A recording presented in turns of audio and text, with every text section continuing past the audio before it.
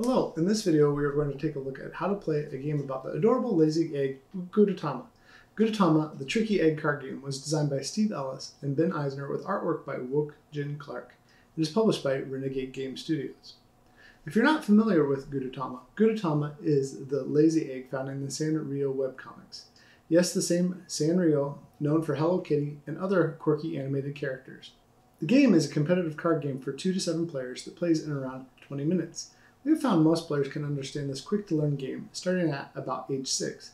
The game is based on the mechanics of a similar set of Northern European card games called Cucumber.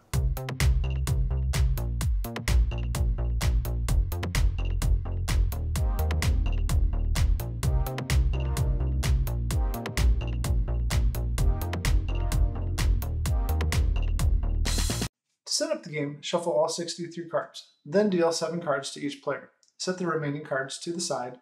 They will not be used in this round of play, but you will need them next round, assuming the game keeps going. You can choose your first player by any method you prefer. In each round, players will play 7 tricks by playing a single card from hand. After each trick, the player who took the previous trick will lead for the next round until all 7 cards have been played. Once all 7 tricks have been played, players will tally their score, shuffle the cards, and prepare for a new round by shuffling all the cards, except scored cards, and dealing 7 new cards to each player. Let's take a look at how each turn will go. First, the lead player may play any card from their hand. Following in clockwise turn order around the table, players will have 2 choices of what card to play next. They might either play a card with an equal or higher value than the highest value card played so far, or they must play their lowest value card. Notice that I said may for an equal or higher value, while playing the lowest value card means you must play your lowest. Let's take a look at an example. In this case, if I were to play a 10, the next player has a choice of playing an 11, a 13, or 3. If they choose to play their 11, the third player can no longer play their 10 and must now play an 11 or their 1. Whoever played the highest value card on the last trick of that round will take the trick and lead the next turn. The main exception to this rule is printed on the card. Whoever plays a 14 card and wins the trick chooses any other player to lead the next round. Additionally, the 1 card does not change which player takes the lead in the next round.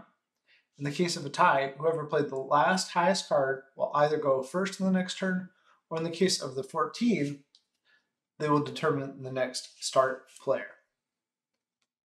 Play continues in this manner for the round until all 7 tricks have been taken. The last trick will score for the player who won it. However, players do not want to score points in this game. The player will take the card that they used to win the trick and leave it face up in front of their play area so that everyone may see the points. If anyone was able to play 1 card on the final trick, all players will score the card that they played on the final trick of that round. Play will continue in this manner with rounds of 7 tricks until any player has reached a score equaling or exceeding 21 points. Players will compare total points, and the player with the lowest score wins. In the case of a tie, all tied players will play an additional round to determine the winner. Keep eliminating a player every round until there is 1 clear winner of the game. You've just learned how to play Gudetama, the tricky egg card game. I hope you enjoyed this video, and I would enjoy hearing about your experience playing in the comments. Please subscribe so that we can keep creating content like this. Happy gaming!